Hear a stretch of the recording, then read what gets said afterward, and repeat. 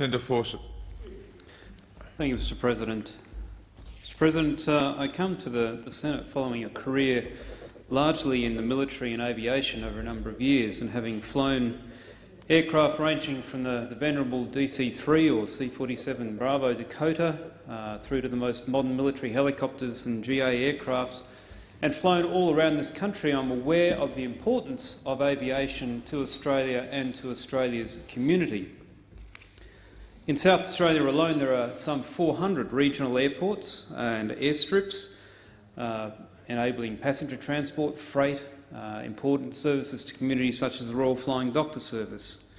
Mount Gambier, for example, in South Australia is one of our busiest regional airports, and it directly affects the employment of over 230 people and contributes some $29.7 million to the state gross state product. Adelaide Airport, for example, employs over 16,500 people and adds $1.6 billion to the GSP, and nationally the impact is even greater, some $13.5 billion directly to the economy, some 149,000 jobs, a further $11 billion into the economy because of the supply chain, and another 97,000 jobs through that. So it's a significant contributor to our economy and to the way our society runs. But it is a sector that is under some stress at a range of levels. Certainly for the larger operators, the high-capacity regular public transport operators, the global factors are having a huge impact, and we've just seen this week, in fact, Qantas making decisions about maintenance that has affected many people here in Australia, and also goes to affect our sovereign capability to retain an engineering capability in country. Domestically, we also see pressures upon not only the GA sector, but you need to realise that aviation is a broad scope of people, from your ag operators who spray crops through to your aerial firefighters, your rescue services, air ambulance operators, people that do the Coast Watch operations, the mail runs, the bank runs. There's a whole range of people who contribute to our society through aviation, and many of them are under significant pressure, whether that be through excessive regulation or whether that be through the application of regulation that makes life difficult for them. And we saw that significantly earlier this year with the release of the report into the Pellair accident at Norfolk Island, where we saw a number of issues with the regulator and ATSB that need to be addressed. So it's a vital part of our economy, and I'm pleased to say that the Coalition has been listening to industry both prior to the election and post the election. We've had a number of meetings with industry, everybody ranging from the one-man LAMI workshops through to larger engineering firms, smaller flying operations, right through to large corporate organisations, to understand what the pressures are on them and how we as a government can try and take some of those pressures off. And in the aviation policy put forward by the Coalition, there are a number of points that go to this. Certainly the topic of this week has been a lot about the abolition of the carbon tax and its impact on aviation fuels and businesses, and we're talking in the hundreds of millions of dollars that has impacted on the aviation sector here in Australia. But some of the other key points in the policy are looking at establishing a high-level external review of aviation safety and regulation in Australia, which closely maps one of the recommendations coming out of the Pellair report. There's support for regional aviation, including new and better targeted en route rebates. There's also an increased focus, recognise the importance of airports in Australia. Not only do we have the focus on things like Sydney's second airport, but the government is very aware of the fact that the airport infrastructure we have has its primary use as an airport, and whilst the commercialisation and the leasing of some of the secondary airports has meant that there are non-commercial activities there, the key focus must remain on the aviation capability that represents and the potential for that to grow to meet future demand in coming years. The government also has a priority on revitalising the general aviation sector through an action agenda, and making sure that things like security measures, which can be an onerous imposition on airlines and airport operators, are in fact risk-based and only to the extent necessary. Now, there are other aspects to the policy, but one of the key ones has been the review of regulation, and I'm pleased to report to the Senate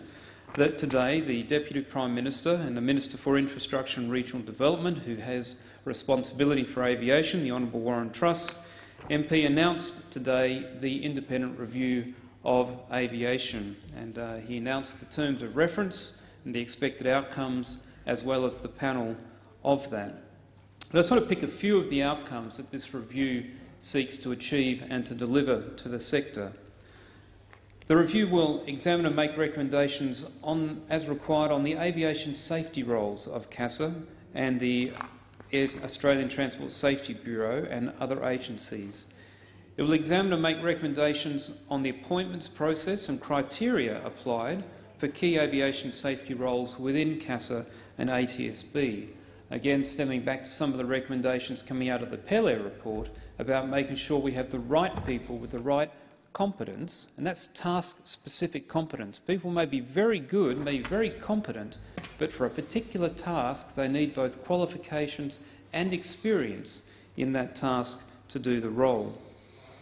Also looking to review the implementation of current aviation regulatory reform program, which has been going on an awful long time, and it's been creating much uncertainty in the sector. In South Australia, for example, as operators for the state government's emergency medical service contract look to bid for that new tender, they're uncertain as to which rules they need to bid for. And if the state government is not going to allow for regulatory change as part of the contract, then it makes it very difficult for a company to bid not knowing the standards to which they have to actually provide aircraft, numbers of aircrew, rosters, etc. The review will also look at the cost impacts on industry, and that is one of the most important points, that the government is looking to make sure that the aviation industry is not just safe, but it's sustainable, that it's a viable industry sector for the future of Australia. Importantly, it will also provide options to government for improving the oversight and enforcement of aviation regulations, including the rights of review, because we do see cases, some running right now, where companies have been shut down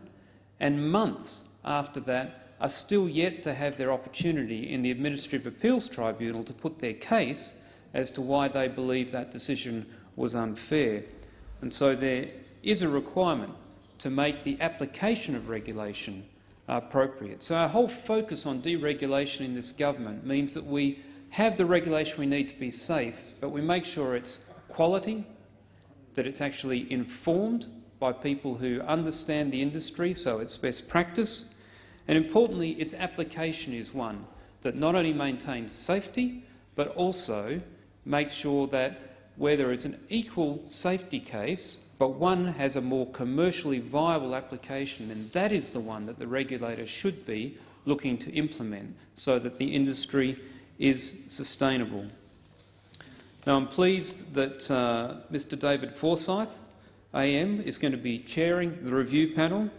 He's well known in the aviation industry in Australia as the chair of Safe Skies, former chair of Air Services Australia, and some 30 years' experience in safety management. He'll be joined by Mr Don Spruceton, a former Director-General of Civil Aviation at Transport Canada and Director-General of the International Business Aviation Council, as well as Mr Roger Whitefield, former Head of Safety at British Airways, Advisor to Qantas and former UK Civil Aviation Safety Authority board member.